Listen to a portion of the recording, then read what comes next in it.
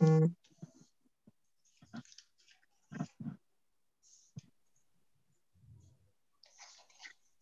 we can start now.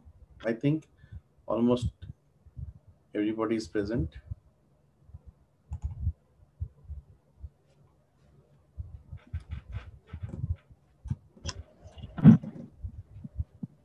Welcome. Good morning, all of you. And Morning, Doctor. today we are in lockdown. MCO again started in Malaysia. So let me introduce. Today our speaker is Dr. Sumit Poddar.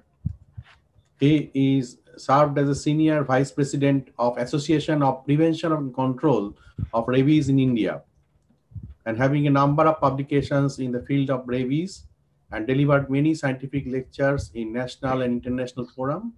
He was zonal representatives for Association of Prevention and Control Rabies in several times.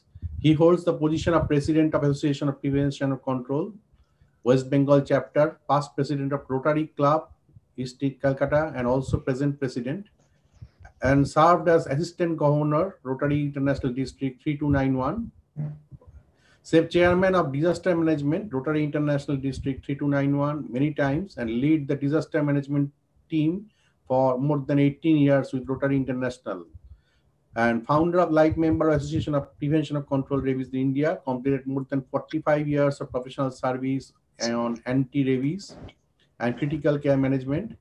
He has chaired many sessions and workshops, rabies-related subjects, attended many, participated in many WHO, UNICEF, and many national and international agencies, sponsored scientific programs, participated and organized many pro-people activities like cardiopulmonary resuscitation for more than 600 times in different parts of the country, and presently delivering lecture on disaster management, CPR training, fast aid training, and West Bengal police training. And he is trained in disaster management by Asian Disaster Preparedness Center, Philippines, and National Center of Disaster Management, Government of India, New Delhi, and mass casualty management as government-sponsored candidate in NIDM, New Delhi 2009. Invented new technical device on administration of rabies immunoglobulin in 2012, that is a patent, and filed a multi-bore needle for RIG administration and design. So Dr. Sumit Pada participated and delivered talks on rabies and disaster management in many TV programs, and also written many editorial, etc., newspaper, also editor of rabies, anti-rabies prevention journal, and also many he have write many books. As I can tell you that one book has been translated in Tamil and published in Lincoln. I can show you this, and just website I have been so that you can view. So this is a translated book in a handbook on rabies in Tamil, so that the Tamil population community can read and understand about the rabies, the basic things. So you can see this book in my hand. So without his means, if I want to tell more, no need. I think he has graduated from University of Calcutta and also MIPHA, and also holding PhD degree from Lincoln University College. At so now I want to hand over the microphone to Dr. Sumit Poddar, my elder brother, actually. So, welcome, sir. Good morning for the wonderful introduction. Anyway, I am going directly into the subject regarding our wound care management in relation with the animal bite wounds particularly.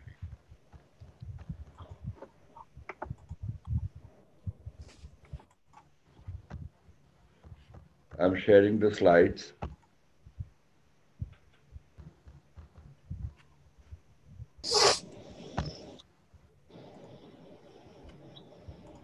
Is it okay? It is viewable? Yes. Okay, thank you. Thank you.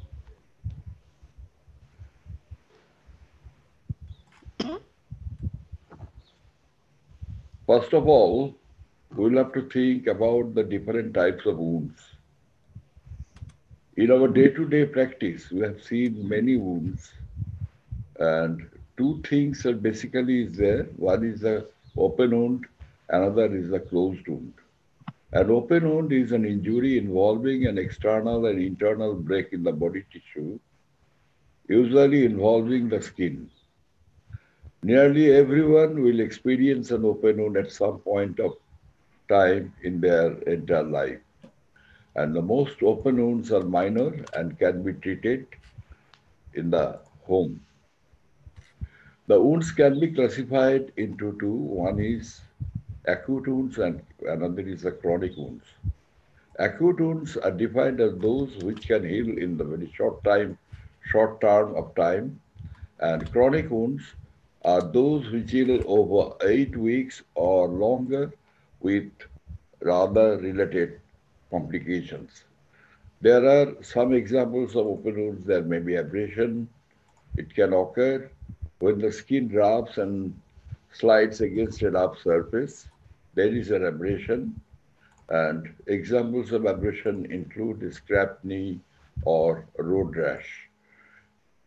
Although abrasions produce very little blood, it is important to sanitize the wound properly and remove any debris in prevent the infections. There may be some laceration, which also can be treated in a deep opening wound, or open wound opening, or a tear in the skin. Lacerations usually occur from accidents or incidents involving the knives, machinery, or other sharp tools. And this type of wound may cause significant bleeding. Coming to the avulsion, it is also very important. An avulsion involves forcefully tearing away the skin and underlying tissues. Avulsions can result from violent incidents such as explosions, animal attacks, or motor vehicle accidents. There may be some puncture wound. It is a small hole in the soft tissue. Splinters and needles can cause acute puncture, and that time the wounds only affect the outer layers of the tissues. However, knife or gunshot wounds can damage deep muscles and internal organs, which may result in significant bleeding, injuring the deeper tissues. Another important is the incision. An incision is a clean, straight cut in the skin. Many surgical procedures use incisions. However, accidents involving knives, razor blades, broken glass, and other sharp objects can cause incisions. Incisions usually cause heavy, rapid bleeding, deep incisions, and damage in the muscles or nerves and will most likely require stitches or repair. And this is the basic treatment of minor wounds, just adding after cleaning the wound properly with povidone iodine and covering with a gauze pad. Minor or acute open wounds may be required medical treatment. People can treat this type of wounds at their own homes.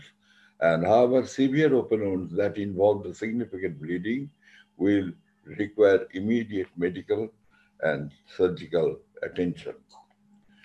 Open wound care should involve some of the following things. Number one, basically stop of bleeding, then cleaning of the wound, then treat the wound with antibiotics, and in a few days later, if there is a huge gap is there, then those wounds may require skin grafting. Close and dressing the wound, routinely change of dressing is another important part, and X-ray should be done in this kind of wounds to look for broken bones, fractures, open or comminuted fractures is that there or not. X-rays may also be helpful in looking for foreign objects that may have been embedded in the laceration. Fluoroscopy done at the bedside may help find foreign bodies that are deeply buried. Ultrasound may also used to assist in the diagnosis of foreign bodies in the wound. Fluoroscopy and ultrasound are only available in the emergency department of the hospitals. Look here, there is a wound.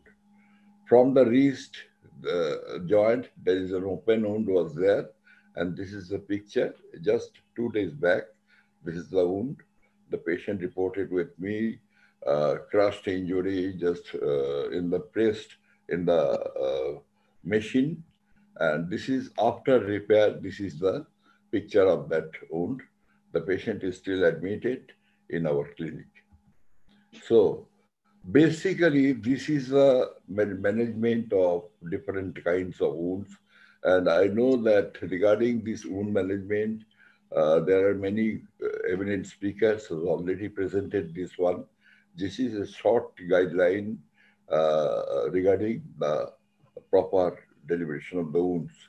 Now, the important part is there is some specific points in the management of animal bite wounds.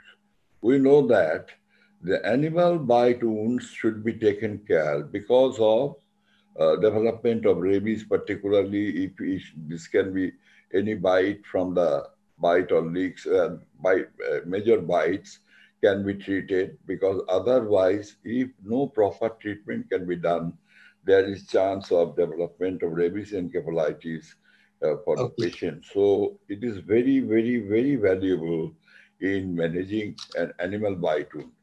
Because we know human rabies death, the global picture is really India. You can see that it is a very vast country, and as well as it is an endemic country, particularly in the field of rabies. So 59,000 deaths per year is globally, 21,000 deaths per year in India, and 58 deaths per day in India. It is a very alarming picture. Although this figure was taken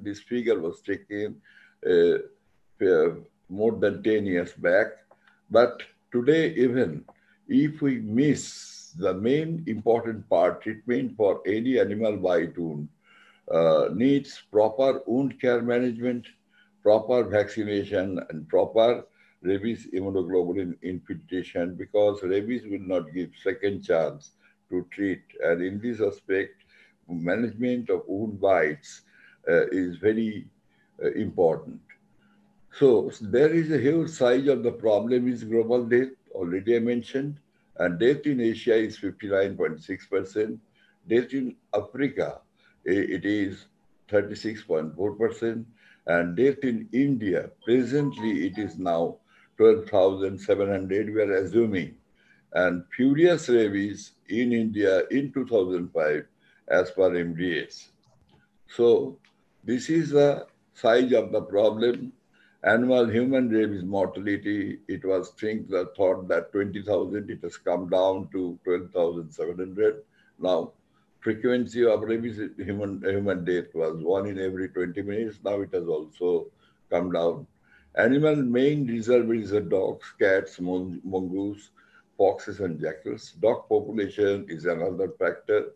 They are always biting, and there is the bite, maybe a lacerated bite, there is sharp teeth bite, and there are 28 millions of dog population.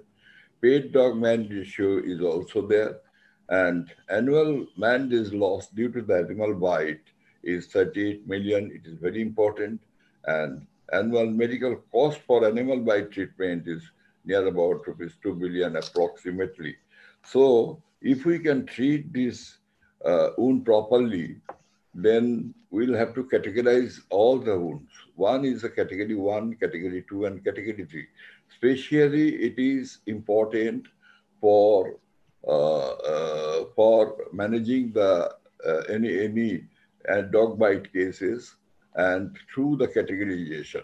So category 1 does not require any management except wound wash. Only the touching or feeding of animals, licks on intact skin, means nothing is needed if reliable cases is available, and only the wound can be washed. Second is category 2. It is also non-transdermal bite, and this can be treated only for wound wash. And the most important aspect is the category 3. That is single or multiple transdermal bites or scratches is there, and leaks on the broken skin, contamination of mucous membrane with saliva. And it is a local treatment of wounds are very important.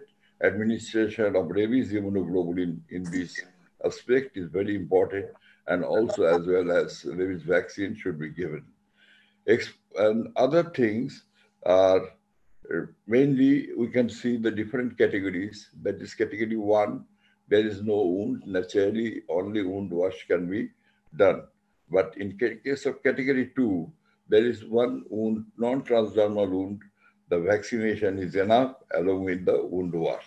And these are the dangerous and critical animal bite wounds. We can see that the main portion of that bite site, there's a huge bite site. So these wounds has to be taken personal care. First of all, 15 minutes wash with soap and water, because the virus contains a glycoprotein, and that glycoprotein is already washable. Otherwise, these glycoproteins are responsible for the viral attachment. So we'll have to wash the wound first of all. Second important thing is administration of rabies immunoglobulin. I'm coming into that one. Look the structure, the deeper structure. Is there any vessel injury or not? We can see the vessels also. And this, if there is a vessel injury, only that part of the vessel should be ligated, but not giving any stitches, because these wounds initially after rabies immunoglobulin administration is 100% life-saving, and the stitches has to be done secondary closure of the wound or skin graft or anything else that should be done after 2 weeks of time. Why this is 2 weeks of time is necessary? That is mainly due to the antibody response. That antibody titer will be on protective level on day 14. That is more than 5 international unit in repeat. So this is very important. Before that, we cannot do stitches. As because if you give stitches, these primary wounds during after the exposure, then there will be creation of the many pores due to the, and through that pores, viral entry will be there. So the stitches as per WHO guideline, as per NCDC guideline, as per our APCRI guidelines, these wounds cannot be stitched initially within without going 14 days time when we'll give the vaccine, as well as rabies immunoglobulin has to be infiltrated throughout all the wounds as per body weight. So it is very important because it is something different from other wounds. Why we have chosen these wounds? Because there is a clear-cut difference between management of simple wounds that I have shown in the slides, and these are the animal bite wounds. There is a lot of difference. Again, I'm telling that these differences has to be taken care properly. This is a patient has reported to us with a bite wound in the tip of the nose. So this patient has been properly treated with rabies immunoglobulin infiltration. It was a rabid dog bite. And after that, we have given the vaccination, after completion of the vaccine. And after 2 weeks of time, we have repaired that wound under microscopic surgery, and plastic reconstruction was done.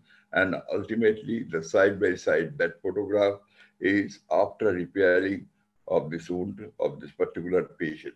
Again, I'm telling there is a lot of difference. We cannot close this wound primarily because there will be chance of development of rabies even after wound wash and everything. So it has to be taken care. That is the main importance of managing a dog bite or a cat bite or an animal wound bite. So first of all, in these cases, there's some specific treatment is there. Number one is the local treatment of wounds. Since the rabies virus usually enters the human body through a bite or scratch of a rabies infected animal, it is important to remove the saliva containing of rabies virus at the site of bite of physical or chemical means. This can be done by prompt and gentle, thorough washing with soap and detergent and flushing of the wound with running tap water for at least 15 minutes of time. After washing with water and soap, disinfectants like providonidine or surgical spirit, these are all biocidals and it must be applied. If soap or antiviral agent is not available, the wound should be thoroughly washed with water. Another important thing, this is the steps, wound toilet and primary care. So again, I'm telling there is a lot of difference of managing this type of wounds and an open wound and other wounds. So this is the basic thing. Physically, washing, chemically, application of povidone and then inactivation of the virus, and then administration of rabies immunoglobulin to neutralize the virus. So this is very important. And tetanus and antibiotic prophylaxis should be given if required. So it is also an important part to at least to protect against tetanus also. These are wounds. All the wounds will have to give properly as a routine measure. This tetanus antitoxin should be given. So suturing of the wounds, suturing of the wound should be avoided. In these cases of lacerated wounds with severe bleeding where suturing cannot be avoided, the wound should be first be infiltrated with rabies immunoglobulin and minimum number of stay sutures can be applied, but usually it has to be avoided. But if it is inevitable, then the rabies immunoglobulin should be infiltrated thoroughly throughout the wound totally, and if suturing needed, the cosmetic purposes is preferably done after 2 weeks of time of starting the vaccination. At least 3 doses of vaccine should receive, and on day 14, the suture can be done. So initially, if it is inevitable for suturing during the primary reporting of the wounds, then rabies immunoglobulin thoroughly infiltrate and then give 1 or 2 stay sutures and final suturing and the closure of the wound should be done after 2 weeks of time. So this is a patient. Just see, this patient should need some sort of suturing, but just 1 or 2 suture has been given, only stay sutures, and but before that we'll have to infiltrate the wound properly, as we can see that already after infiltration, then we'll have to give 1 or 2 stay sutures, and after that 2 weeks of time, that patient has to be given proper plastic surgery reconstruction of the wound. So management of animal bite are very important because rabies, again I am telling, does not give second chance to treat. So 2 things are important. One is pre-exposure, that means 3 doses of vaccination should be given, and so only to avoid administration of the rabies immunoglobulin. And one is the post-exposure, and all these things are post-exposures. So in post-exposure period, again we'll have to treat the wound properly as per scheduled guideline. So first of all, re-administration is needed, and second is the vaccine. First of all, when we are neutralizing the virus, then after 3 doses of vaccine administration, the antibody response will get on day 14. So why rig, not vaccine alone? That is also an important aspect. This rabies immunoglobulin also gave to neutralize the virus. That is the thing. And there is in Asian schedule, there are 5 doses of vaccine can be given, for 4 to 5 doses. And in interdermal schedule, we are administering 4 doses of vaccine, day 0, day 3, day 7, and day 21 or 28. That is the dose.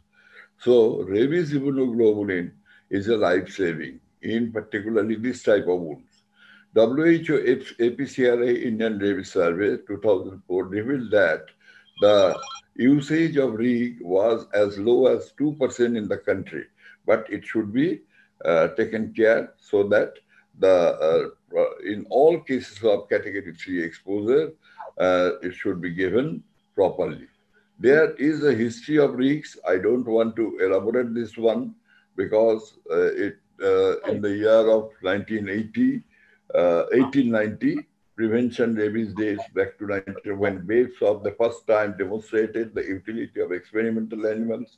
From the onwards till 1945, many experiments and field studies was done to assess the usefulness of passively administered rabies antibody in prevention of rabies. But these provided conflicting results ranging from 100% protection to no protection initially. And so, usefulness of rabies immunoglobulin, first of all, in 1945 by Hebel and his colleagues, after a series of carefully controlled animal experiments. ARS was given, and in 1955, Koprowski and others could reproduce similar results. So these are the histories in a short, why we are administering REGs, and there are many instances also there. It will nothing related with these topics today. So I'm skipping the slides, and indications already been mentioned. So it is nothing to repeat one. But in case of category 2 exposures, in immunocompromised and immunosuppressed patients, the patient also has to be given rabies immunoglobulin to neutralize the virus at the site of entry. So it is very important regarding the types of the EATs. There are many REGs are available, equine origin, human origin. The dose is different, and monoclonal antibody now is taken in the consideration. It is rich in antibodies, recombinant rabies mAb. Dose is 3.33 international unit per kg of body weight. And next is our cocktail monoclonal antibody. Also, it can destroy or neutralize the virus of rabies, and rabies-related diseases can be kept. And this is the mechanism of action, because virus into the nerve endings are there, and virus neutralization of REG is there. So this is the method. We'll have to infiltrate the rabies immunoglobulin along the wound, inside the wound, and it is very important, as because I have seen many patients with failures of treatment, and these are only as a result of patient was not given properly rabies immunoglobulin, or the wound was closed primarily. So this is the result of different studies, and also in multiple exposures we can do. If there is a huge wound, then the rabies immunoglobulin can be diluted with normal saline and should be administered throughout all the wounds. So persons in re-exposure, suppose a patient of animal bite of this kind of wound who has received previously full course of vaccination along with rabies immunoglobulin, then these patients should be do not require any rabies immunoglobulin administration. That is important thing. Once the patient has taken a full course of vaccination, pre-exposure or post-exposure, whatever it may be, then these patients, after producing to us, after coming to us in our clinic with even so severe bites, these patients usually need only wound wash properly, thoroughly to wash out the virus at least 50%, and as well as rabies immunoglobulin in those cases may not be needed in these cases. So it is very important, and only vaccination is there, and 2 doses of vaccine can cure the patients. One is on day 0 and another is on day 3. So what I was telling, there are, in spite of managing this kind of wound not properly, there are causes for many causes of the post-exposure prophylactic failures are there. Number one, we cannot deviate this from the WHO PEP schedule. That is the post-exposure prophylactic schedule. We cannot deviate. That is for number one, proper wound toilet. Second thing, if it is a bleeding wound, give rabies immunoglobulin. And number third is the vaccination. If there is a huge wound, we'll have to, after washing the wound properly, and then 2 weeks, after 2 weeks of time, the secondary suture can be given, and the patient should receive must rabies immunoglobulin infiltration, because this rabies immunoglobulin can neutralize the virus at the time of the entry. So it is very much important. Poor or no wound care. So wound care is very important in all aspects. And if there is not proper wound care, then there may be also cause of failure. Poor quality of vaccine. So we'll have to use this kind of vaccines, good quality of vaccines. Well, that may be purified chicken cell vaccine, or this may be our purified whale cell vaccine, which is globally available. So it should be given, and rabies immunoglobulin, proper rabies immunoglobulin should be given, and it should be infiltrated into the all wounds. That is another important. Now, in case of immunocompromised victim, these kind of wounds should be treated with thorough wound wash, 15 minutes to at least 30 minutes of time with soap and water. That is the only thing. Next, I will have to give rabies immunoglobulin administration. Then our vaccination should be given. And if there is large inoculum of virus, that is also one of the cause for the post-exposure prophylactic failure cases. So we have reported in our journal at least three times regarding the causes for the treatment-related failure, particularly this kind of wounds. We have seen, taken the history, the wound has not taken care for proper wound wash, and proper wound management was not done. So this is a patient of Shubhajit Mandal. A patient reported to us with a bite wound in the face as well as in the left anterior chest wall. And this patient, after bite, very soon, within 7 days of time, developed rabies encephalitis. And here is the hydrophobia, signs of hydrophobia is there, the signs of our aerophobia is there. And so this patient was not taken care primarily for the wound management. So wound management, particularly this is a child of 6 years of age. So wound management plays an important role, equal role for managing any animal bite wounds. So it has to be taken care, and otherwise it will be fatal like this. And control of rabies prevention, human rabies prevention is there, dog rabies prevention is there. Human rabies prevention, post-exposure, pre-exposure. Those two kind of treatment are there. And dog rabies, mass vaccination of dogs and dog population management is important. And increased access to vaccination is very important. Another important is we need to teach the local public of the community so that they can take care regarding their initial management of the wound toilet. That is very important. And each and every doctor in the center, either in the hospital or in the private sector, should know there is a basic difference in managing wound management in animal bite cases and wound management in other general cases. There are the two basic principles are there, and one is very different with the other. So it has to be taught, it has to be taken care, and it should be avoided properly throughout the entire community as well as for the doctors. So to conclude, rabies immunoglobulin are essential. Again, I am telling because life-saving in all category 3 exposures. The currently available equine rabies immunoglobulin is good one, purified, safe, can be given. It is cheaper. H-Rig is also given, but it is very costly, and monoclonal antibody can be given already, and cocktail monoclonal antibody also can be used for the rabies immunoglobulin administration. Now, it is an important aspect we have already discussed regarding the fatality of these cases.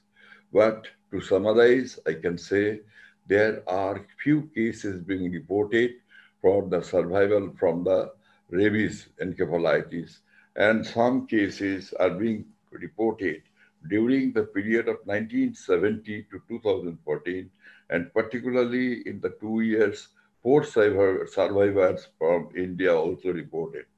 If the life can be prolonged with supported treatment in intensive care unit, immune mechanisms may clear the virus. So, hence, attempts to treat paralytic rabies should be practiced. In all these cases, we have seen that wound toilet was practically properly done, and but as well as there are some points has to be was skipped. So it should be very methodical so that we can treat those cases. Never therapeutic and in newer therapeutic interventions including immunomodulation, needs to be assessed, and specific antiviral, if discovered, may play an important role, which can act as a adjunct therapy. So, animal bite wound management is a life-saving. Hence, any animal bite wound should not be neglected. Stitching of animal bite wounds, these are the key points, are contraindicated. It may be done after full infiltration of rabies immunoglobulin, or secondary suture can be done after 2 weeks of time. And already I have given the detailed outline, the basic differences of managing this kind of wounds and animal bite wound. It is the standard protocol which should be followed in every aspect, as rabies does not give second chance to treat. So, to conclude, death in rabies is inevitable. And this treatment aims at prevention. A high-quality vaccine is required for preventive aspect. Thorough wound management is to be needed. Purified cheek-embryos cell culture vaccine and with Pitman-Moore strain or modern varicella vaccine is the drug of choice. If can be administered by intramuscular or intradermal routes with 100% of seroconversion in 2 weeks of time. So basically, these are the basics of wound management in animal bite of cases. And so we have seen that the patient suppose taken rabies immunoglobulin, the patient has taken full course of vaccination, but not done the wound management properly. There are many patients is reporting to us with stitched wound after following animal bite cases. Mind it, please, this cannot be done. It is an offense. So basic pathological difference from managing the animal bite wound and simple wound or other wounds is totally different. So regarding this management of animal bite wound is very much is to be has been given another focus to treat the proper patients properly. Yes, we have a dream of rabies-free world for which we have a vision. It is a time to convert this dream into reality. If successful, we could hope for a better and healthier tomorrow. Thank you very much for your patience, kind patience hearing. If there is any questions regarding managing the animal bite wound in relation with the other wounds, I'm ready to hear the questions and will be able to answer the if there is any demerits, any question regarding managing the animal bite wounds. I'm sure I'll be able to give you a proper another aspect if you want to know. Thank you very much, sir. Thank you, really thank you very much for your patience sharing. Thank you, sir. And we are thankful for your presentation. With us, we have already Professor Dr. Hong from, but he has the next speaker, but he has some, Sir is here with us, you can see, but Sir has some surgery cases scheduled. So he has to go. So he has sent the recorded Sure. video. We will play after this. So any question, Professor Hamui is there, our Deputy Dean from our medical campus, and all respected delegates also present. So any question, please ask. Feel free to ask. Dr. Hari also here. Any question from anybody? You can directly ask. I can see chat box. Okay, Dr. Can Maniam. Yes. can doctor highlight one monkey bites a bit? Yes, yes. Regarding the monkey bite, actually, the same protocol has to be followed. But only in case of human bite, the protocol is different. Because human bite does not give any possibilities for developing rabies in a country, in this kind of bites. What human bite can do, that is, AIDS can be there, transmitted, hepatitis can be transmitted, anaerobic infection, and tetanus. In case of monkey bite, the same management is there.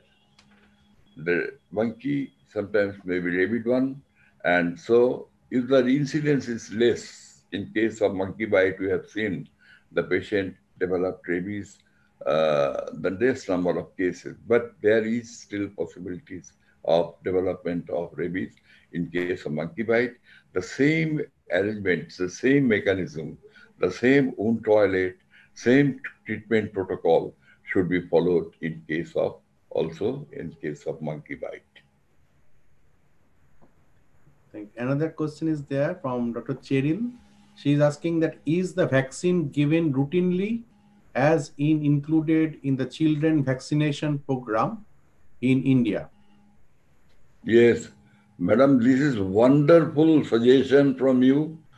The government should think in such a way that in immunization schedule, the vaccination should be done as per our national immunization guideline. The rabies should be included. And if we can include this one, if we can give 3 doses of vaccine in the children, one is on day 0, one is on day 7, and one is on day 21 or 28. The main advantage in case of bite, any animal bite, this child will require only 2 doses of anti-rabies vaccine. One is on day 0, one is on day 3. And in those cases, rabies immunoglobulin administration is not needed. Usually what happens, I am telling, that in case of children, there may be a bite in the tip of the fingers. Suppose the child is having a body weight of 15 or 20 kg, then the amount of rabies immunoglobulin to be infiltrated in the tip of the finger is very huge amount, and that may lead to development of compartment syndrome. So these to avoid this one, this is a wonderful suggestion, madam, from your part, that it should be in India, it should be included in the national immunization schedule, so that this patient, this child can get rabies vaccination during their post-scheduled time of immunization. Only on this aspect, for that to avoid the rabies immunoglobulin. Only vaccination in limited dose, day 0 and day 3, will give adequate protection, because once we have given the vaccine, that comes in the memory cells. And these second and day 0 and day 3 dose will develop just to boost up the memory cells, and will definitely afford high antibody response in re-exposure cases. So that is the cause mainly. And one day I hope, one day it will come when it will be included in the national immunization schedule. Thank you. And another question is there from Madam. Is there any difference in administering the IG locally over the wound instead of IM over deltoid? Any study or experience regarding this? Yes, yes. There are many studies, many experience is there. Now, what we are recommending, because these are the rabies immunoglobulin and these are the ready-made antibodies. And if we give in locally, it will get a better action only to neutralize the virus at the site of the entry. Now, we are not giving anything remnant part or any 50% local, 50% in the muscle, we are not giving because 50% administration of rabies immunoglobulin is simple wastage. So we only give the rabies immunoglobulin locally. The objective will be fulfilled. And in these cases, in all cases, the neutralization of virus is 100% achievable by administering the rabies immunoglobulin locally. There are many studies. We can search the internet. Also, recent studies will show. And WHO is also recommending this amount of administration of rabies immunoglobulin locally. If there is only a single few portion of the rabies immunoglobulin remnant left, then this can be given, but it has got a very little effect. So we'll have to give the standard protocol, give rabies immunoglobulin, fulfill the purpose of neutralize the virus at the site of entry. That is the thing. So another question from Dr. Khadija. She asking that, Doctor, I want to ask you, how about the snake bite? It is need be debridged immediately or need to wait till the demarcated? Snake bite is not my subject. Anyway, the basic management in snake bite is find out the bite mark and instead of wasting time, there is no role of applying tourniquet in the regarding the bite site. The only thing is the patient has to be given directly transferred to the primary health center or in a hospital so that the patient can be treated with our serum, that is the antivenom serum, that has to be given. The only problem is in case of kalach snake bite, that is another kind of snake. Usually it is found in the in the lobby or if the patient lies in the open veranda, just outside the room or inside the room, there is a bite and it is so minor and very small bite that the patient cannot experience that time. Now the patient comes in front of the doctor with the history of just a pain abdomen. Doctor treats. Then again on the second day, again this patient reported to the doctor with the pain in the throat and joint pains. Okay, again he has been given an analgesic drug. And on the third day onwards, the patient reported with ptosis of the eyes. So in ptosis, that is the sign of this kind of snake bite. Already the patient is reported to the doctor with a delayed time. So this patient has to be then and then transferred to the hospital. They need to give immediate antivenom injection so that by this way, this patient can be saved. Anyway, I am not an expert in the field of snake bite, sir, and madam, both everybody I am telling. But anyway, this is the experience that I gathered throughout the entire my practicing life of 45 years. So I have seen this many cases are there. So meticulous history taking is a very important thing. It has no other options. So we'll have to take the history properly. We'll have to examine the patient with all these patients because primarily we could not miss, but everything in NB patients will have to diagnose accordingly after taking the proper history and the clinical findings. Okay. Thank you. Another question from Dr. Maniam. How is outcome wound healing in secondary suturing? It's a wonderful thing. I have never seen a secondary, after administering, controlling the infection and everything, secondary suture heals everything. There may be a scar, but it really is, I have never seen that any secondary suture following the maintaining the proper guidelines, proper technical skill, the secondary sutures unite. I have shown you the photograph of a bite in the nose. I've shown you. That is a wonderful example that a proper meticulous stitching after 2 weeks of time, particularly in case of dog bite cases, really is very good. And in some cases, skin grafting is needed when there is a tissue, more granulation tissue is there. We'll have to wait. Then after the development of granulation tissues, then we can go for the plastic reconstruction. And there are many cases also in hand injuries. It is another subject, important subject, where in hand injuries, there are many wounds are there. It should be primarily treated with skin grafting, and as well as, because hand is a part of the body, most vital part of the body, and we'll have to treat it properly in the primary when the patient will report to us. So these are the main things, basics of the any kind of surgeries. Thank you. Thank you, Dr. Maniam.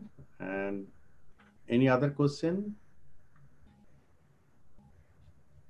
Just I want to show you one thing, that in Malaysia, we know that rabies also here and death occurring every now and then. You can see my screen, the news. In 3 weeks ago, Sarawak, one patient died with rabies. So all these is going on in November 2020, 1 month ago. So these all many cases are they are reporting. They are means one by one. So it is a means great disease, which is, but it can be prevented by taking vaccine, not like our coronavirus, which is no vaccine and we have to fight every day. So thank you. I must thank Dr. Sandeep Poddar for and Dr. organizing and everybody for organizing the wonderful program. Really, these are the need mainly. Anyway, thank you, Sandeep, and thank you, sir, all has attended here. Thank you very much. I am also conveying our best wishes for the rest of the year, for the rest of 2021. Thank you, sir. Thank you. Thank you. And our next speaker is Dr. Hong. I will share after, maybe we can give a just 1-2 minute break if you want. Or we can start. Sir having some what we called surgery case, so he has given me the slide. I mean video recorded lecture. Sir is here just now. So Professor Hong will talk on reconstruction for diabetic foot. Professor Hong is a professor of plastic and reconstructive surgery, University of Ulsan, College of Medicine and Asian Medical Center. He has board certification in trauma, hand, along with plastic surgery. He received his BS degree from the Wunsei University of College of Medicine and his MS degree in medicine and PhD degree from the Graduate School of Wunsei University. He received his MBA on medical management from University of Southern California at Marshall School of Business. He is an active member of a number of professional associations such as the American Society of Plastic Surgery, World Society of Reconstructive Microsurgery, and Korean Society of Plastic Surgery. His major work has been research and clinical practice in wound healing, diabetic foot reconstruction, and microsurgery. He is on the editorial board of numerous journals, including Plastic and Reconstructive Surgery, International Wound Journal, Journal of Reconstructive Microsurgery, Journal of Plastic and Reconstructive Surgery, and more. He has been invited in over 80 countries to present his work and his visiting professorship for more than 20 institutions. He has over 160 publications in the field of practice of 12 book chapters, including the Nelligan Plastic Surgery. He has recently awarded the Goria Traveling Fellowship from the 2015 American Society of Reconstructive Microsurgery. So now,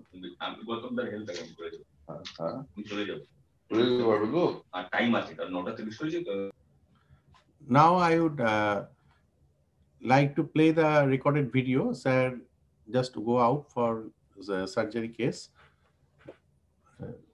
Just wait, I play.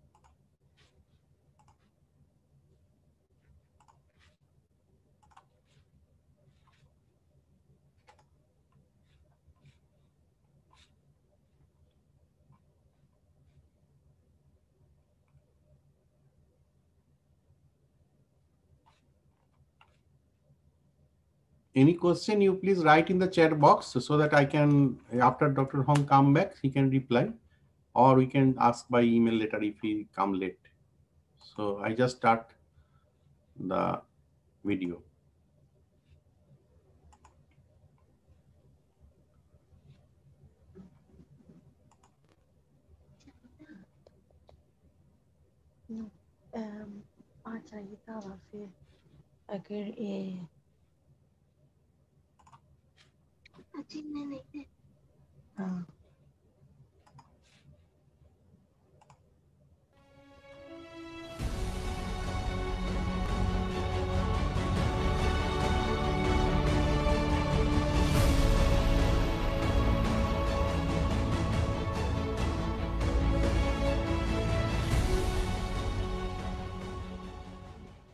Hello, my name is JP Hong from Seoul, Korea, plastic surgeon working at Asan Medical Center. It's good to see you today in this workshop hosted by the Lincoln University in Malaysia. Today I'll be talking about diabetic foot and especially focused on the aspect of reconstruction. Diabetic foot is such a large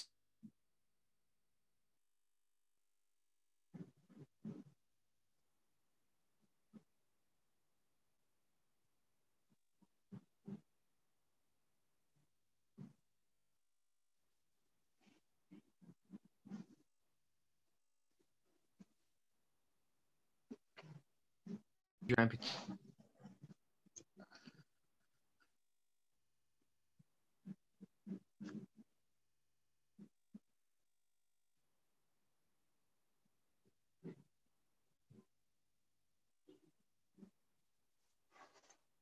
Can find it.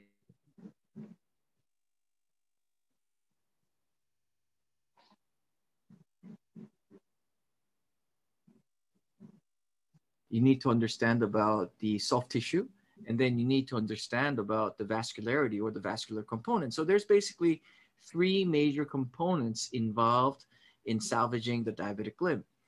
And of course, everything starts with having a good infection control, and that includes debridement, and then evaluating the vascularity, making sure that the patient has a certain amount of vascularity, understanding when you salvage the limb, one of the core purposes is to maintain function. So you have to understand the kinetics of the foot. And finally, if there's a huge defect, that you have to cover with a soft tissue in order to do a limb salvage. And in addition to that diabetic limb salvage, surgical salvage component, there is the endocrinological aspect, nutrition, the administration, and of course, there's a community practitioners where they have to see the patient in first line. And amidst that is the surgical nurse coordinator who would coordinate between all this very different specialties. So we start to really recognize the key members involved in treating diabetes and diabetic foot. And this is why we thought the team approach was very important. And when you have a very complex team, it is very important to have a coordinator who would coordinate among different specialties. And I think this is the key to having any successful diabetic limb salvage practice. You have to communicate with the other specialties who will bring value to actually having the limb salvage and making sure that the patient maintains the foot. And then every discipline has to understand their roles and responsibility. And we all have to have a common goal of reducing the major amputation rate. And of course, there's the administrative support. And finally, this has to be based on cordiality and respect among the team. So communication is one of the keys. And in the old flow, it was based on the consultation, but the new flow, now the coordinator finds where the patient needs to go first, and then try to really bring a very efficient consultation and really minimize the lag time and really intervene as soon as possible. So having these protocols to allow the patient to have a more efficient flow is critical in having a good multidisciplinary approach. And as plastic surgeons, we have the ability to debride, to heal the wound, and also provide coverage through microsurgery or through flaps. But nevertheless, the true goal is to not only salvage the limb, but also is about to making sure that the patient uses that limb correctly and really has a second chance during the next phase of that patient's life. So why was this very important at Asan Medical Center? Because we had a major amputation rate of around 22% when we began at 2005. So like I said before, out of these 22% patients, half of them will pass away. So this was incredibly high number. And this is why we set a goal as a team to reduce major amputation rate. And this is not easy because the management of the diabetic foot really involves a very, very wide spectrum of treatment. You have one spectrum where you have to treat the nutrition balance, the blood sugar, educate the patients. At the extreme, and the other end of the extreme spectrum, you have where you have to provide surgical means like amputation or other reconstructive surgeries. And in between, you have the good standard of care and also having in your utility bag these kind of more advanced treatments. So it's very difficult to really have a good idea on what the spectrum of the treatment is. And nevertheless, as part of being in the team, you have to understand this in order to really maximize the value that you're giving to the patient by understanding everybody else's role. And of course, in our center, it all begins by controlling the blood sugar level and making sure that the patient has a good nutrition level. And this is critical to really allow a good healing. And we also monitor, make sure the patient has good control over their blood sugar level by monitoring their blood sugar level through using the IT platform. So through this, all the records are stored in the cloud. And then when the patient comes in, it allows the endocrinologist to actually look at the trend, whether or not the blood sugar is being controlled well. And our team recently published a paper showing that having these kind of IT platform control really allows the patient to have a better and a faster blood sugar level control. The same thing with monitoring. Now we're using scales like mechanisms, scales like machines to actually monitor the temperature of the foot to see if there's early signs of inflammation.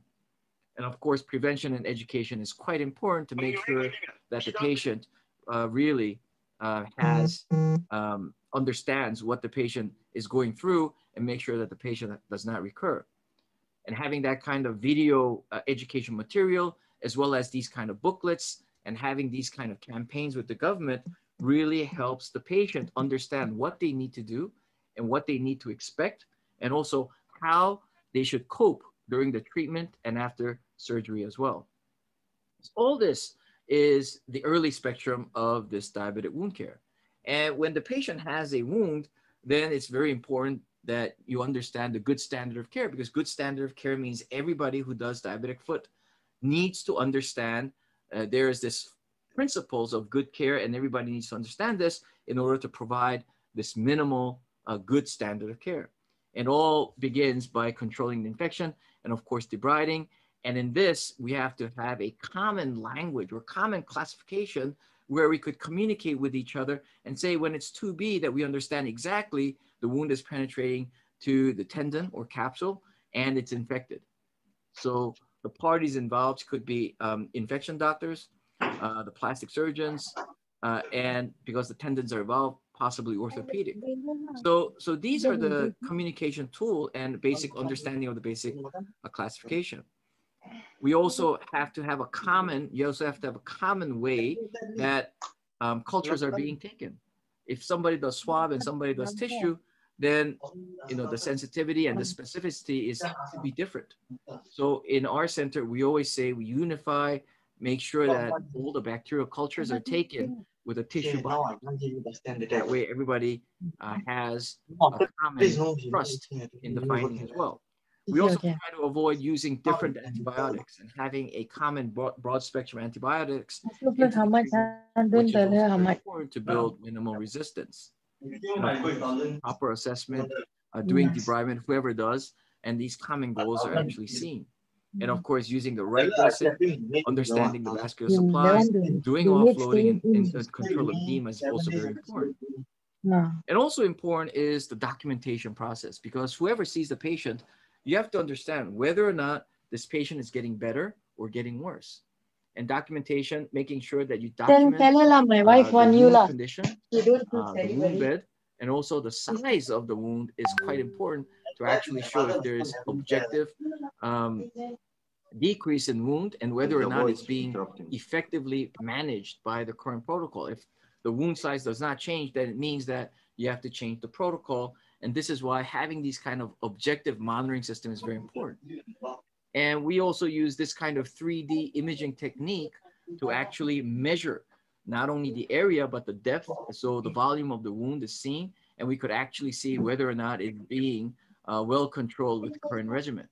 And this has been actually shown to correlate very well and really provide the scientific background to determine whether or not the wound is getting better or worse. So having these kind of documentation is also very important to see the progress of the wound care. And if these kind of basic good standard of care doesn't work, then we have a lot of tricks up our bags, like stem cell therapy, gene therapy, cell therapy, hyperbaric oxygen, negative pressure, and growth factors. And I know that some of you may have used it to quite an extent, but I just want to quickly touch upon a couple of new ideas that we're using in the recent years. And one is using MPWT. And the reason why we use MPWT is actually to improve the circulation as well as to clean the wound and really augment the granulation. So that's why we use MPWT. And in some cases, when the bone or the tendon are exposed, we like to use it in conjunction with graft or artificial collagens or allodermal graft. And when you use these scaffolds and use the MPWT together, you're able to augment or enhance the rate of the granulation and quickly able to granulate over the tendons and bones and really get away by doing a quick skin graft instead of doing a very complex reconstructive surgery. So using conjunction with these kind of scaffolds with MPWT really helps to augment wound as well. A lot of the times we use hyperbaric oxygen, and the main reason that we use this is to actually see where the demarcation of the wound is. We have this 8-patient chamber, and you could see that as the patient is doing hyperbaric oxygen, the margin of the wound or the wound where it's ischemic and where it's relatively viable could become very distinct. And when this distinction, demarcation occurs, then we know that amputation at this level shouldn't cause any tissue breakdown. So using hypobaric oxygen to achieve good demarcation is also becoming a very essential part of our regimen as well. And of course, you have multiple growth factors that you could use. We have done studies using epidermal growth factors in conjunction with erythropoietin, EPOs, and have shown that they all have very good effect in trying to heal these kind of grade 2 ulcerations. So these are basically in the beginning of the spectrum. And I think in our opinion, that the key innovations that were made, even in this relatively well-known area, the most important thing is doing multidisciplinary approach. I think this is by far the biggest and the most important innovation. You cannot do everything alone.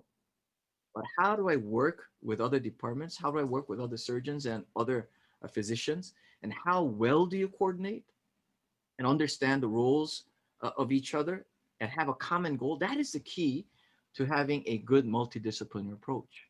So doing that in conjunction with having good communication, setting a goal, I think that is the biggest innovation that had the biggest impact in treating diabetic foot. Of course, now we use IT, we use RT-PCR cultures.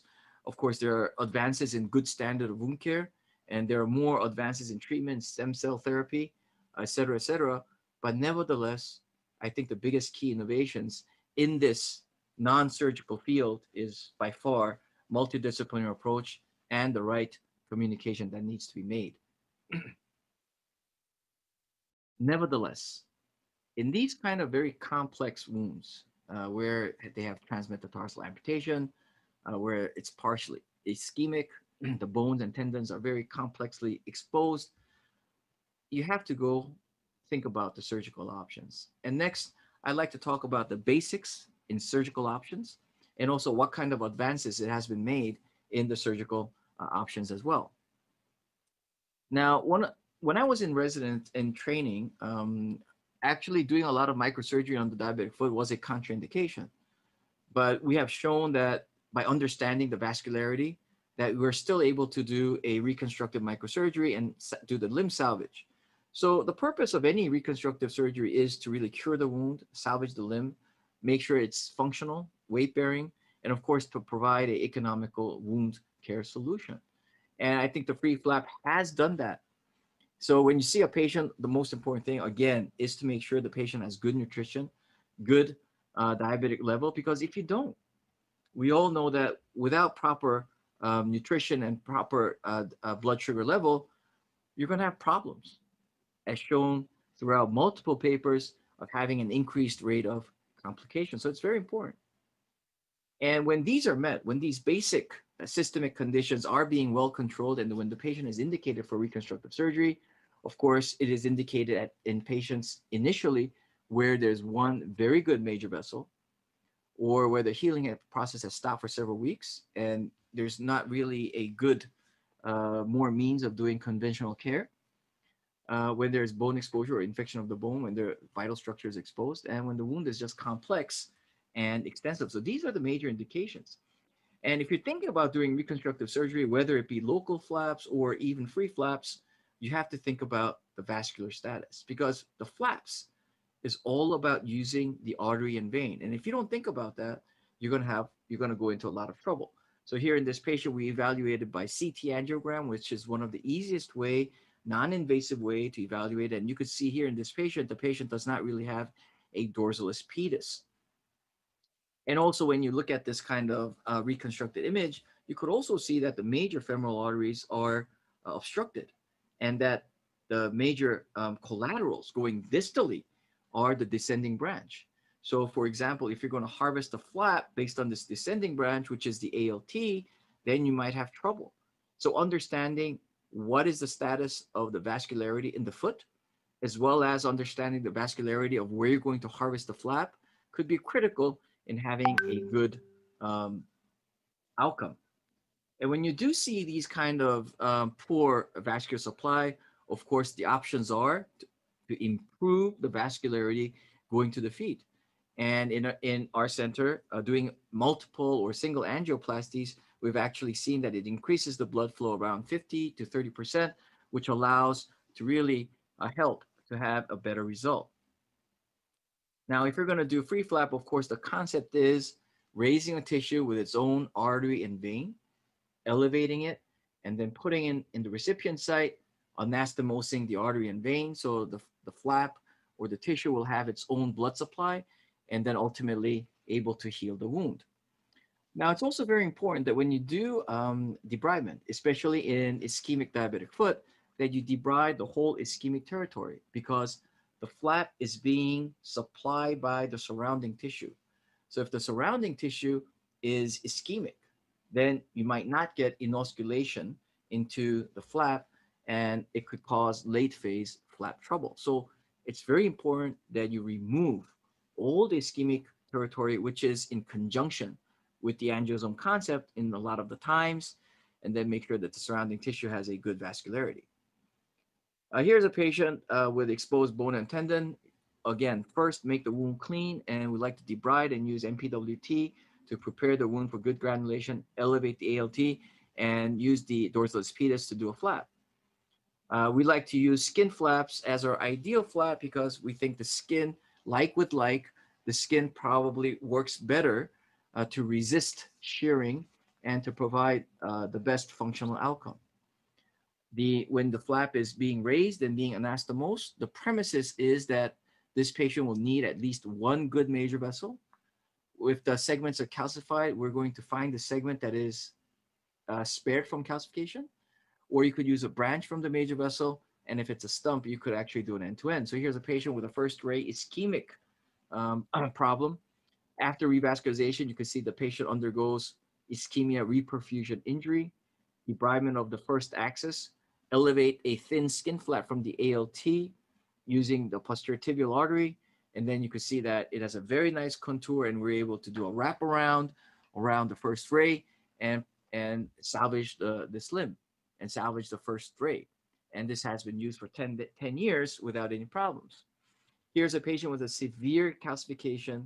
When we open the dorsalis pedis, you could actually see severe calcification in the dorsalis pedis, the posterior tibial artery, the anterior tibial artery, but you could actually see this calcification spared segment. So we opened the artery and we're able to hook up the flap end to side, and this is the final result, which we're able to salvage the limb as well. So the idea of microsurgery is, again, having at least one major vessel.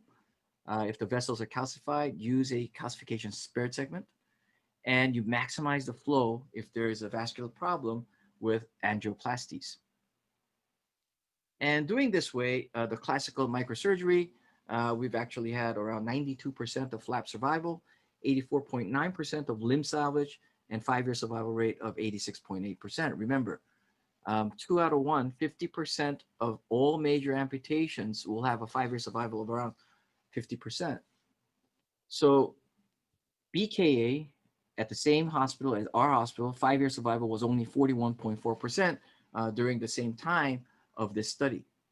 So it is worth it to do the reconstruction, salvage the limb, and not only provide a good flap and wound solution, but also provide longevity of the life itself. And this was very similar to other centers who showed similar results, such as the Georgetown group.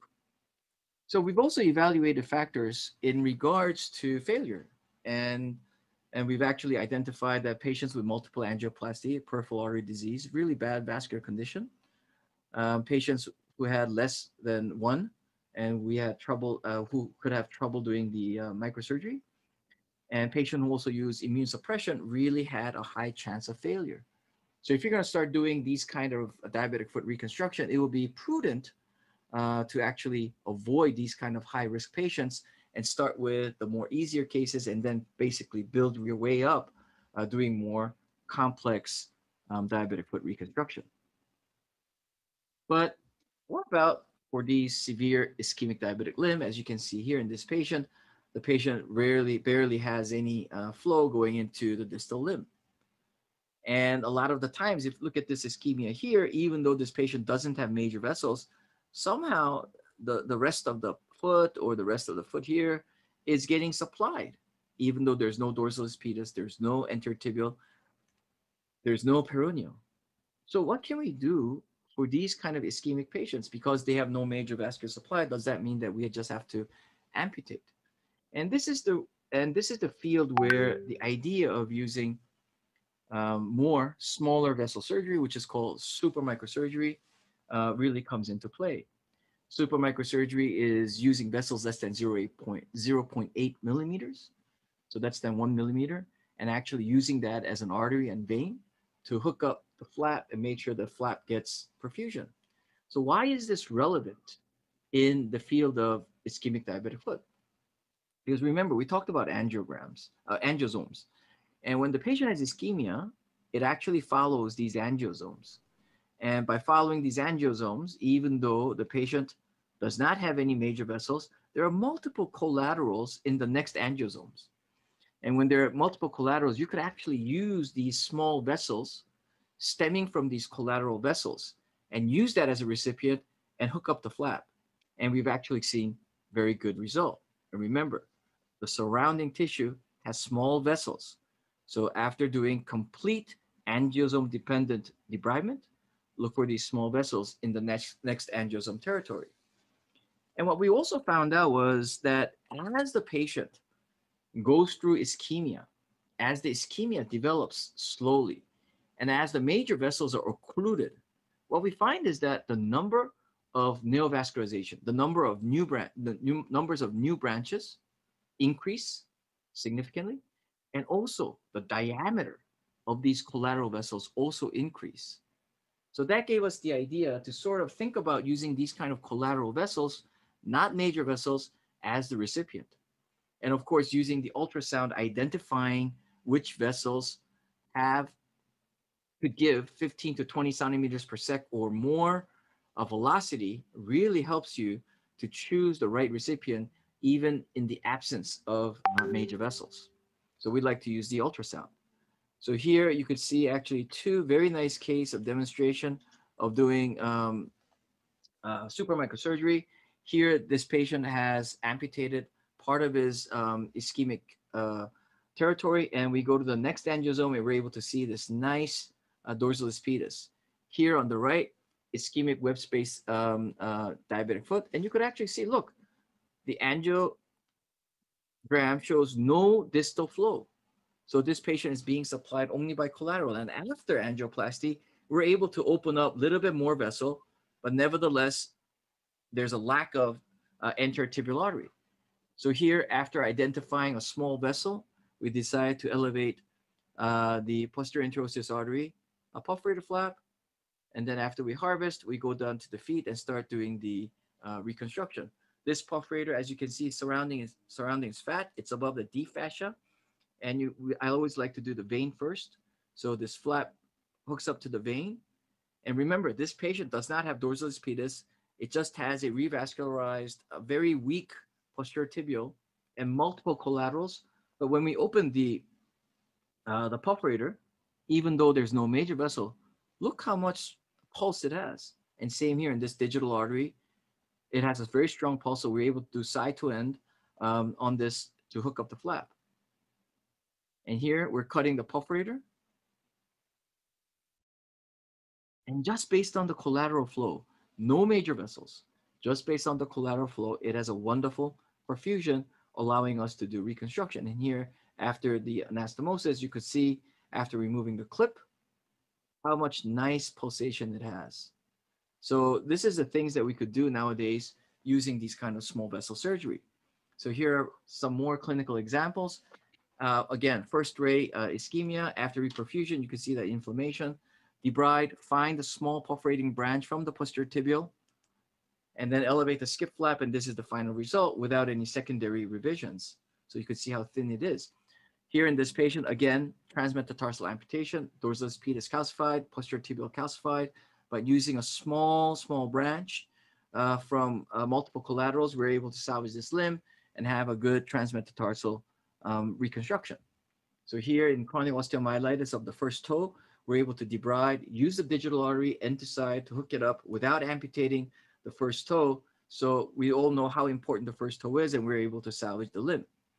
Here again, if the patient had amputation of the transmetatarsal level, because of the lack of the tissue to close primarily, this patient will probably have breakdown. Now, this patient has a good demarcation after hyperbaric oxygen. So we amputate transmetatarsally, elevate the ALT, hook it up to a small vessel, and this is the final result. So the patient is able to salvage his limb and actually walk on his reconstructed foot. So the idea behind the supramicrosurgery in diabetic foot is that you use a small vessel, the end vessel, which is less than 0.8, and this is being supplied by the collateral vessels, so you don't need a major vessel. Of course, you remove all the ischemic territory, and then you maximize the flow to these perforators by doing multiple angioplasties. So using these small perforating end vessel is the key to doing supramicrosurgery. And this is a real advancement because despite the fact you don't have major vessels like the anterior tibial or posterior tibial, you could always go to the small vessel to do the anastomosis. And our result actually shows that the flap survival was around 90.5%. Limb salvage rate was about 93.7%. So that was slightly actually better than doing classical microsurgery. And of course, the odds ratio of failure also decreased significantly, even though the patient does not have even one major vessels, or even in the presence of the peripheral artery disease, the odds ratio had dropped from 20 times to around 11 times significantly using this supramicrosurgery approach. Now, what is interesting is that, again, to emphasize on the vascularity, the heel defect is the most difficult place to heal using reconstruction because it's a watershed area. The peroneal and the posterior tibial, sometimes they're both bad. And even if you do a flap, you only have, in our hands, we only have a 73% success rate. So these are very, very high chance of failure. And when you only have collateral versus when you have a dominant artery, the failure becomes 80 times. But when you use a major artery, the failure time, when you have a major vessel, at least going to one side, then you have a little bit less chance of failure. So when you're doing heel reconstruction, you have to make sure that you have at least one major axial artery, either the posterior tibial or the peroneal, supplying the heel. The postoperative care, of course, it's always about subjective observation, making sure that post-op the patient is tolerating well and not building infection by checking ESR-CRP. And of course, we'd like to monitor the flap using extensively the duplex ultrasound. And what's really interesting in these kind of ischemic diabetic foot reconstruction, that we know that after angioplasty, the restenosis rate could be high as 60% in 2 months. So sometimes in the late phase, the patient suddenly comes and say, oh, my flap looks very pale. What's wrong? And the chances are this patient will have a more proximal level obstruction. So here's a case that I'd like to show is we basically debrided the plantar side, and you can see that the angiogram shows relatively good vascularity. So we use the medial plantar artery as the major source, and we hook up this skip flap using this branch from the medial plantar artery. And you can see the angiogram here, the flap looks pretty pale. So we decided to look into an angiogram, and you could see that there's no major vessel going into this flap. So what's wrong? So we decided to use the angiogram, and we could actually see that more proximal to the anastomosis, there was an obstruction. So in this case, open up with a balloon angioplasty, and then, sorry about that, and then you could actually see that the flow to the flap after opening up with a balloon angioplasty just becomes much better, and you could actually see the perforator going into the flap, and we're able to salvage. So this is why, again, multidisciplinary team is very important. If you see late flap with ischemia, then of course you have to ask to do emergency angioplasty and actually see whether the problem is more proximal or the problem is in the flap itself. So again, this is why this kind of multidisciplinary approach becomes so important. So we also talked about the reconstructive algorithm. We talked about the basic spectrum of the flap care. And remember in the beginning of the slide, the challenge with our center was that we had a 22% of major amputation in 2005, but using these kind of multidisciplinary approach and microsurgery and super microsurgery, we were able to reduce our major amputation rate to 2.4%, which is a significant drop. And we're able to improve the life quality of the patients, and not only the wound healing itself, but the quantity of life as well. So where are we going from here? I mean, are we near perfect? So that is the question that we have to keep asking ourselves. And remember, the soft tissue aspect is about coverage. But you almost, and if you look at in these ischemic patients, when we do a flap on these ischemic patients, what is very interesting is that as the flap heals, the flap is able to increase the surrounding tissues transcutaneous oxygen level. So what does this mean? So it actually means that the pressure, the oxygen tension becomes high in the tissue, high in the flap, and then it migrates into the tissue and actually able to elevate the surrounding tissue oxygen pressure.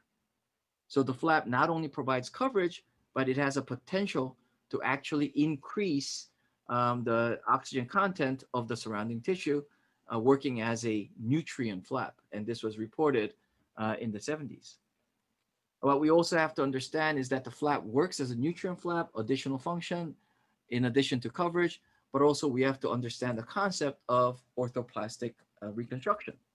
So here's a patient with a transmetatarsal amputation. We used a small artery to hook it up, and this is the final result. But look how this is ulcerated. So what would you think? Why the patient ulcerated? The reason is because the patient had a tight Achilles. And if you release this Achilles, this wound, because it does not abnormally bear weight anymore, it improves. And this is why it's very important to understand the functional aspect of reconstruction. So you cannot go soft tissue separate, bone separate. You have to understand together and ultimately bring the best results. So that's another way to make sure that you don't have future breakdown. And we call this preventive reconstruction, thinking about the function, thinking about the kinetics, and of course, doing the orthoplastic approach to diabetic foot reconstruction.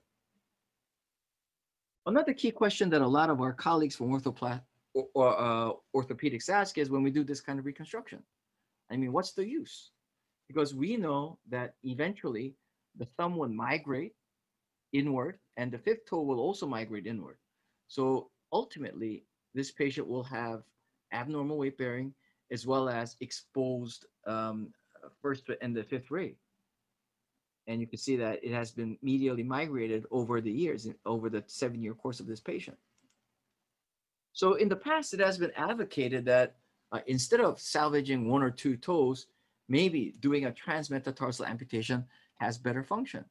And in a way, it's true. When you do transmetatarsal amputation, the patient has less minor complication. But when you do transmetatarsal amputation, the patient has more major complications, including major amputations. And the gait, when compared to having remnant toe, even though the minor complication goes up, the major complication comes down. And what's interesting is that these ultimately these toe will migrate medially, and the patient will, yes, need potentially additional amputation, so more minor surgery. So what does this mean? But as long as you have this toe, you actually have better functional gait. So now we're able to tell our patients, if you have remnant toes, you might have better functional gait. But if you remove everything, you might avoid minor surgery, but there's a higher chance of major amputation. So now we're able to tell the patients, despite the fact that this was not the common idea in the past, now we try to reconstruct, salvage as much toe as possible, and have the patient understand that this procedure will have either more minor or more major complications. So we have the patients, we're able to give this data to the patients and have the patients decide on this reconstructive process. In addition to this, now there's a lot of nerve surgery going on, TMRs and RPNIs. And this is very significant because when amputation is unavoidable, after amputation, these patients have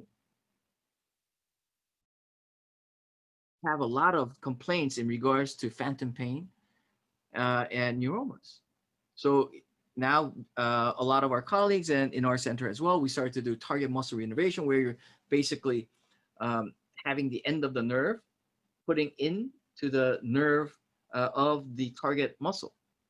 So the nerve grows into the muscle nerve, and then it is able to alleviate the phantom pain. So this has been used very widely in the reconstructive arena as well.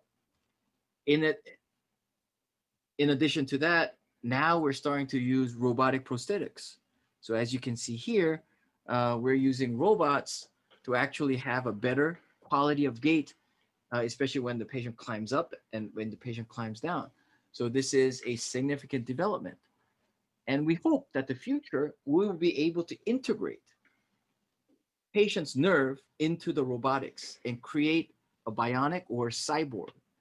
So we're now doing these kind of RPNIs where we're making these kind of nerve terminals. And as you can see here, using these nerve terminals to actually measure the nerve signals. And when you're able to measure these nerve signals, we're able to use this into the robot circuit. And by picking up these muscle signals, the robot circuit tells the robot what to do. So this has also been a huge development in our field, using TMRs to do to prevent phantom pain and neuromas, and also using RPNIs to actually build a robotic prosthesis for the future. So this has been a really exciting and incredible ride in the surgical field of innovation. Now we're using robotic prosthesis. When we think about amputation, we're doing TMRs and RPNIs, creating the fundamental platform to use robotics. There has been a lot of innovations in the microsurgery, in addition, using small vessels and using super microsurgery as well. So that is the recent innovations that I feel that I would like to share in regards to the non-surgical and the surgical innovations. Thank you. This was an overall review of how a plastic surgeon or a reconstructive surgeon approaches diabetic foot. Notice that the multidisciplinary care is important, and the collaboration among other specialists will lead to the best possible answer. So with that, thank you for listening, and I hope to answer any questions.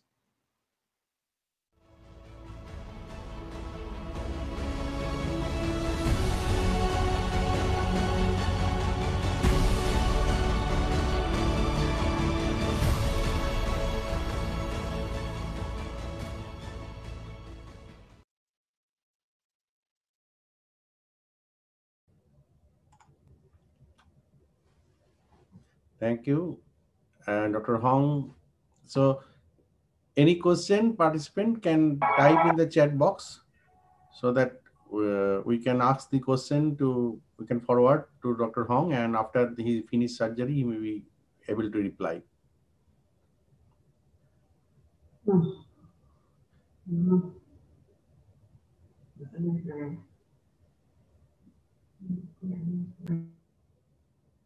So now we will go for break. You can please write in the chat box, and we will again join back at 3 p.m. because Professor Rajmani, it is from UK. He will spend his time 7 a.m. morning. So he will be on 4 p.m. It's 3 p.m. in Malaysia time. So we'll be back on 3 p.m. in the same link.